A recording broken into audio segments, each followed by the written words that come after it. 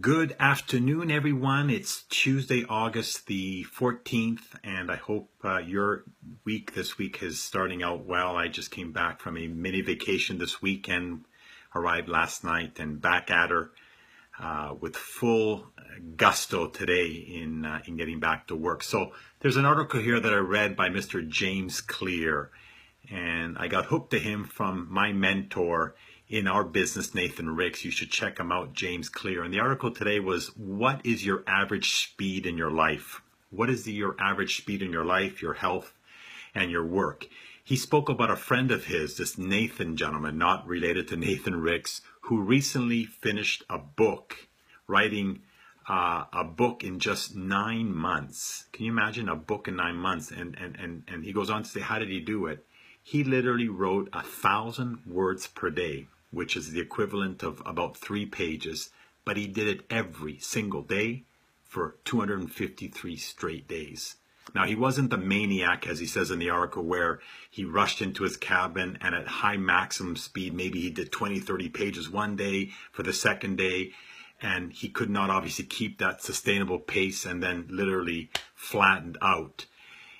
Anyone he speaks about in this article can feel a burst of inspiration, head to the gym, push yourself for that single workout. That's maximum speed.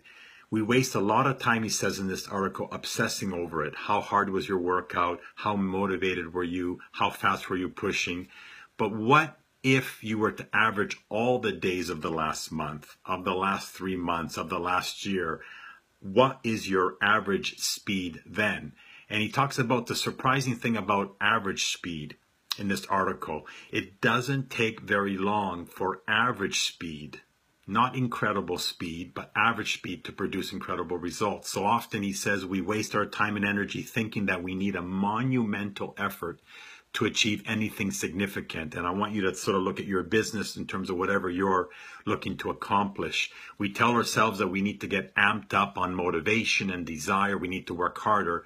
But when you really look, and this is the key to his article here, when you really look at people who are really making progress, you see something different. Just like that Nathan gentleman who wrote 1,000 words per day, but every day on his calendar he X'd it, saying that today I did my 1,000 words. He had a chain on his calendar of 230 days without missing a day. At that point, he didn't really work any harder than anyone else.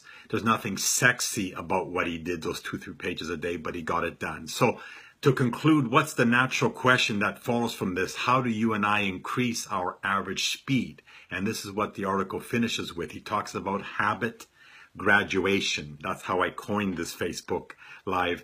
Your habit graduation, how to increase your average speed. And here are some examples to give you a sense of what I'm trying to share with you that I've taken from this article. Number one, if your average speed is eating 3 healthy meals per week, can you graduate to eating 1 healthy meal per day? If your average speed is exercising twice a month, can you graduate from twice a month to move your body, getting a workout, going for that run or for that power walk? Can you graduate from twice per month to graduating to once per week? Okay, if your job is crazy and he says if you can't talk to your old friends on the phone once every 3 months, can you schedule those calls into your calendar and graduate that to calling your friends once per month? And so you get the idea what he's talking about here. This habit graduation is about considering your goals and your current average speed and thinking about how you can increase your output just a little bit on a consistent basis. To conclude, where do we go from here? We all have an average speed when it comes to our habits. And if you're being honest with yourself, if I'm being honest with myself, that average speed might be much slower than you like. The truth is, anyone can get motivated and push themselves for one day, but very few people maintain, my favorite word, consistency, effort, every single day, week in and week out. The final sentence here, the important thing isn't to judge yourself or feel guilty about having a lower average speed than you would like. The important thing is to be aware of what's actually going on, understanding that average speed of yours, then embrace the fact that a small yet consistent change in your daily habits can lead to a remarkable increase in your average speed, in your health, in your work, in your life. It doesn't require a massive effort to increase, but more importantly, achieve incredible results, just a consistent one. So are you ready to graduate to that next level?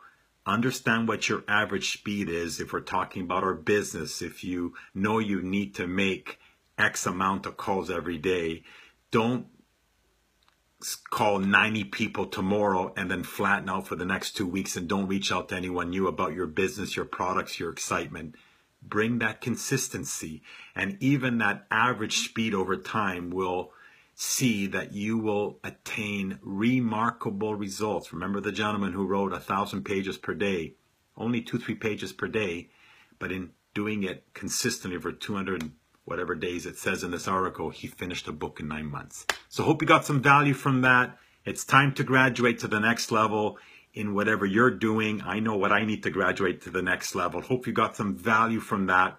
Understanding what your average speed is and how to increase it by just tweaking it a little bit more. Hope you got some value. Feel free to share. Feel free to comment below on what you're looking to amp your game or up your game in your business, in your health, in your relationships, in what have you.